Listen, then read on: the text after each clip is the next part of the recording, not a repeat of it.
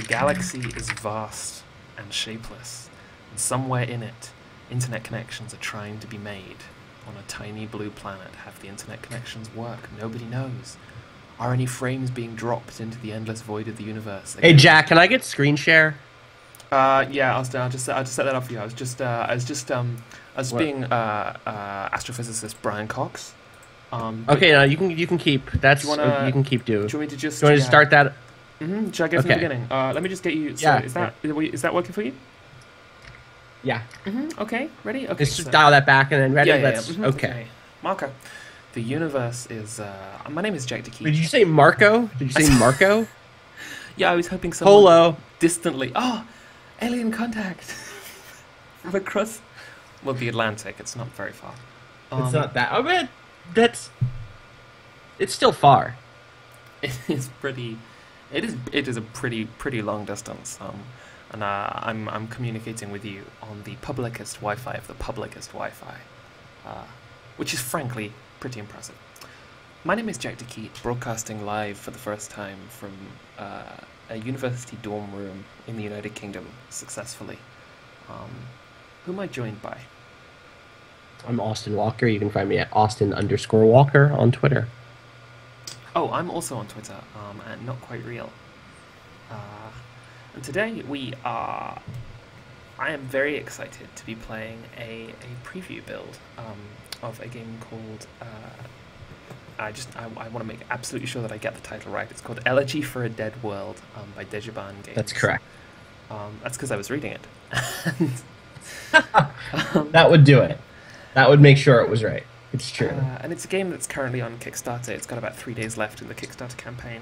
I think earlier today. I'll link the Kickstarter right now. Earlier today, it made its 100%, which I'm really glad to see because this game has a really interesting central conceit, which is basically like you move through a world and you actually describe it. You create the stories within this world through writing. So I thought it might be fun to take a look at one or two of the planets and see what we can make of this.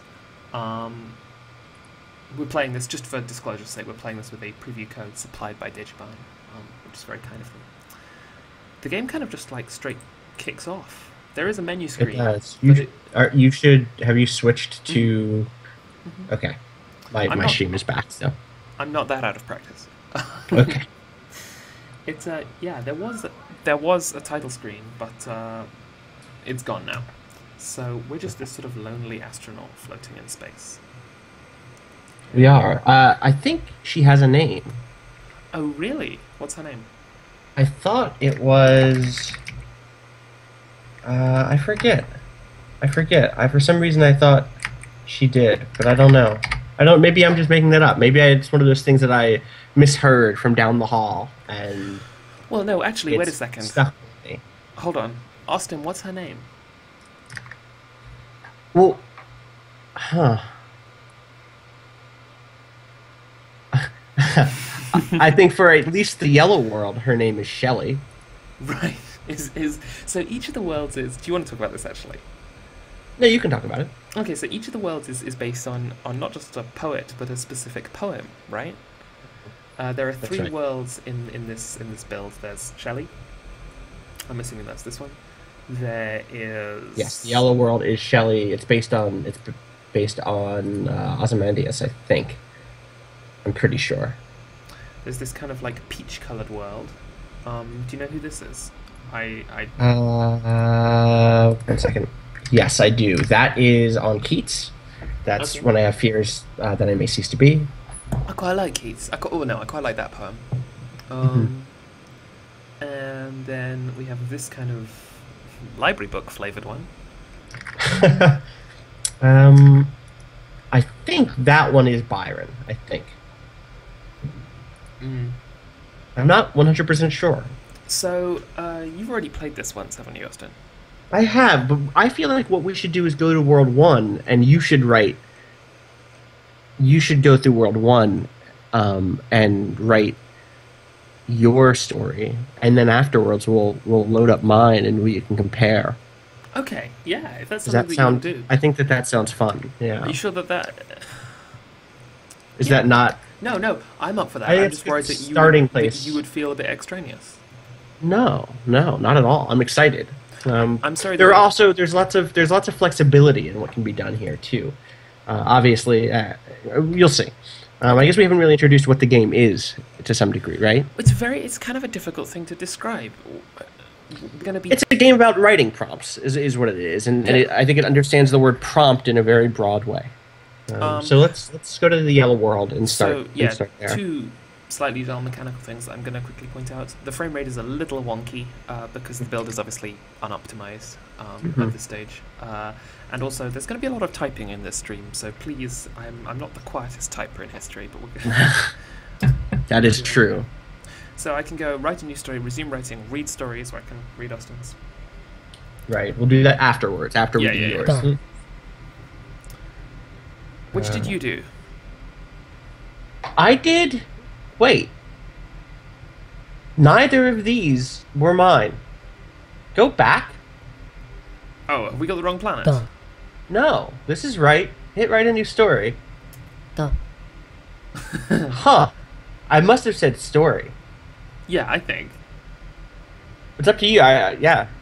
But those weren't my options, I don't think. Unless there's another set of options after this.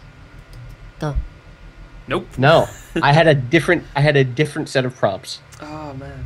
Whoa. But this game is gorgeous. Would you let me know if it's a little too loud, and I can just sure. I can make it quiet. So we got these sort of. So you move with WASD or with your. Oh wow! I can jump. And then go to that feather. So the feathers in scenes are things where you write. The thing is, yes, but you can also just hit tab wherever you want to add additional things. I can't. Give it some time. You might be able to. Maybe it's after. It might be after you're done the 14. I'm not 100% sure. I'm just gonna move my cursor. Ciao. Huh. Yeah, my prompt was much less developed than this, which is interesting. Are you sure you didn't click like start with a blank slate?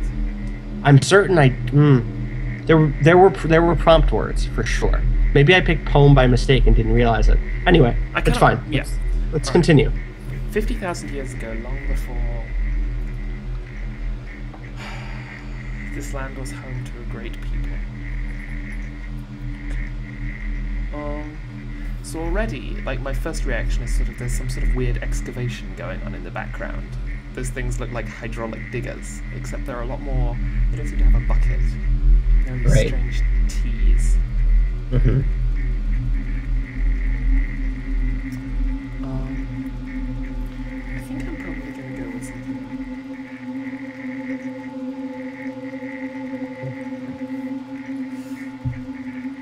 You can't say the erasure. I'm actually going to go for this. Okay. Sure. Chatham? What made you say eruption here? What was the big... Well, it was a combination of the sky, but there's these ashes in the foreground. Sure. That I think... Oh, this is really nice. This is really good. I'm starting to appreciate this as a piece of game design. That I didn't... Can you not really talk about it yet because it involves your thing? No, I think this is fair. I think unique as a result of... That's part of it, but just in terms of, okay, being able to give you prompts based on audiovisual clues, based on the text that's already there, but also limiting you, being able to unfold a bit of a story as you move linearly from left to right across the space is really interesting. It's really interesting. So for now, that's all I'll say. Okay. They covered their planet with I want to get back. No. Go back in. You can go. Okay. I wanted to just. I checked. It was like long ago, when this planet there was a great people. Long ago, before the eruption, this planet was essentially populated by great people. Ciao. I also think that it's an interesting design decision to not let you just immediately flip between each of these things. So that was originally they covered their planet with. So yeah. You can just go. And again, you can completely demolish the yeah. writing prompt if you want, which is interesting too. They covered their planet. Okay. They covered their planet with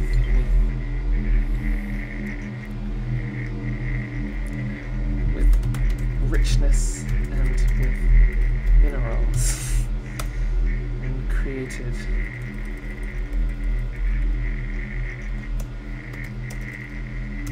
the first great mining worlds. I like this a lot. I like that they're not finding these minerals here. No, they put them there. Right. And then turn them into mining worlds. Yeah. Like, what's that process like? Is it like you inject the minerals into the world and then you still have to go and dig them up? Like, are they what's the word I'm looking for when something is pregnant? Like incubating inside of the planet, waiting the planet to be dug was a lot up. smaller when they found it. I see. So they built the minerals on top. They wrapped them. They wrapped the planet Interesting. in minerals. Okay. I love the way these I circles up here. go ahead. Circles go into the other circles as you. Mm-hmm. I almost started describing the detail for the podcast listeners, and then I realized this wasn't a podcast. We weren't recording a podcast.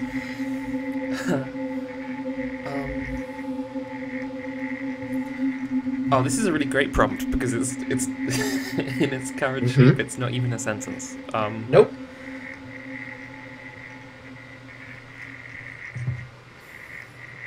This is one of the things I like about this is that normally there is normally in games there is a very sharp digital binary division between what the game can ask you to do and what it can't, which is to say it can ask you to move in a direction or jump over a thing or do a traversal, perform one of your actions, etc. Here there's a lot of middle ground between. There's a lot of variation in what it can ask you to do. It can ask you to fill in a verb, or it can ask you to fill in a verb phrase, or it can ask you to fill in a whole sentence. And that's really great. And that's just verbs, right? Like, we could also talk about a million other things.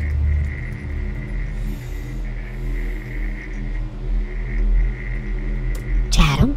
Like the repetition of the kind of conjoined nouns there.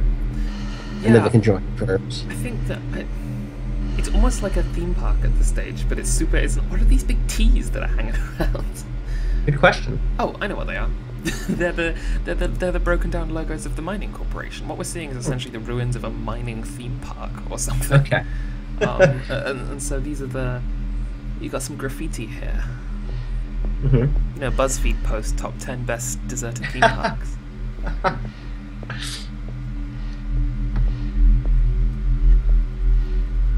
Town. For millennia.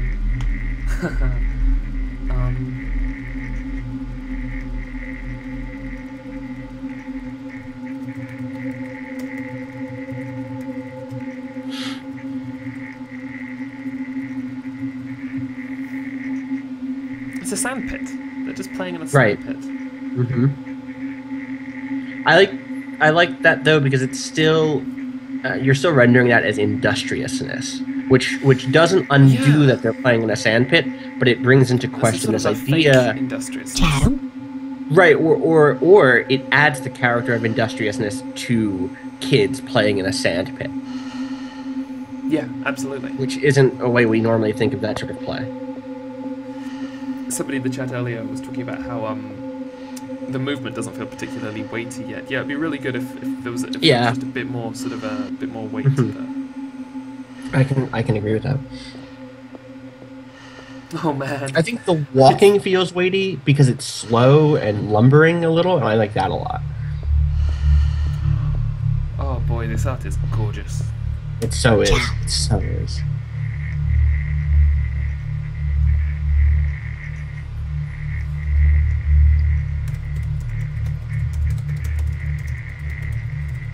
Oh, I've been cut off. Oh no, I haven't. Oh, really? I haven't. No, I haven't. Okay. I haven't. The prompt was cut off, but I could just move. I could just Right, look at the right. prompt. Weird.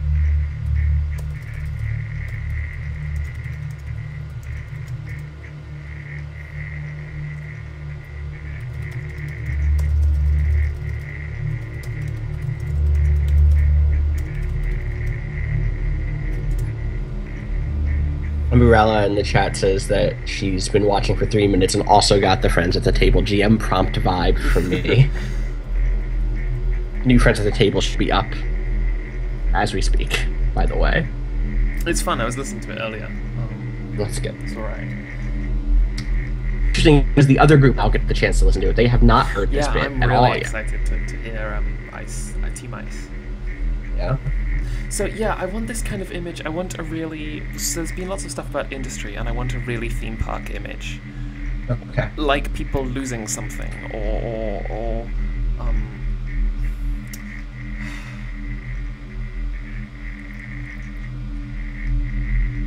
In what way do theme parks conjure the idea of loss to you? because there's a sort of detritus that emerges when loads and loads of people who are really excited about something all get into the same place. I think it's very easy when fumbling for your tickets, for the keys to fall out of your back pocket or something. Right. No, I think what I'm going to go for is, I think I'm going to go for buying picture postcards. Sure. That's a classic. Yeah, besides, what did this I like place that look like when there was a picture postcard of it? Right. Well, I like this as like an entryway into a space, right? Yeah. Like I can see the lines. It's the almost cues got that sort of Ellis forming. Island vibe to it, but for and again the T here, the mining corporation. Right. I mean, obviously, if the question is, well, why are they having it as a theme park rather than actually mining it for real materials? The answer is they don't need real materials anymore. Maybe because of this. I don't know. What is this? I will say that the prompt that you got there was well different than what I got. Oh, Which is really? interesting. Yeah, This might be a bit loud. it is. I will turn it down.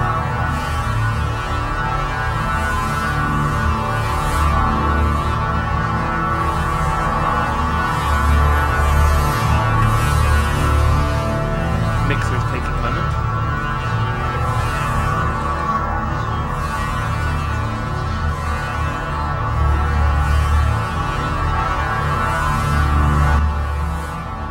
There we go. Sorry about that. Oh, no problem.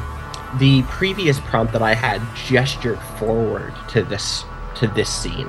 Oh, interesting. It appeared in such a place that the orbs that are circling around this thing, or the circles that are orbiting around this thing, were just off, like just peeking onto my screen, and the prompt gestured towards them. It was something like being on the edge of a thing, or being able to see something in the distance. Oh man, something I'm like that. really excited to see what your thing is. Something that they talk a lot about on Shut Up and Sit Down, which is a really, really great board game review site, is this idea of games moving into, especially board games, moving into second phases that just change the whole shape of the thing.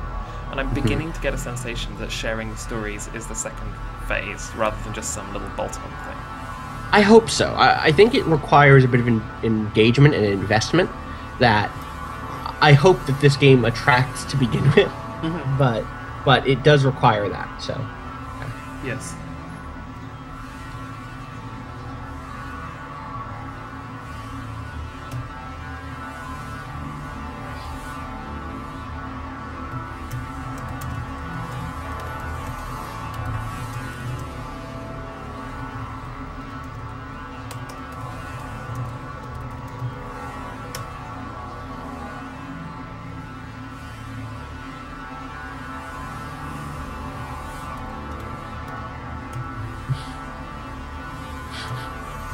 Janine in the chat says, "Can we please just start calling those second phases yogs? Can we make that happen?"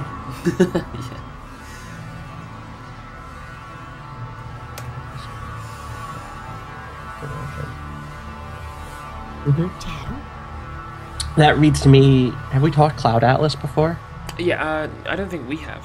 No. Okay, that reads to me like something out of Neosocobros, the Horizon of Somni 495 chapter. Yeah.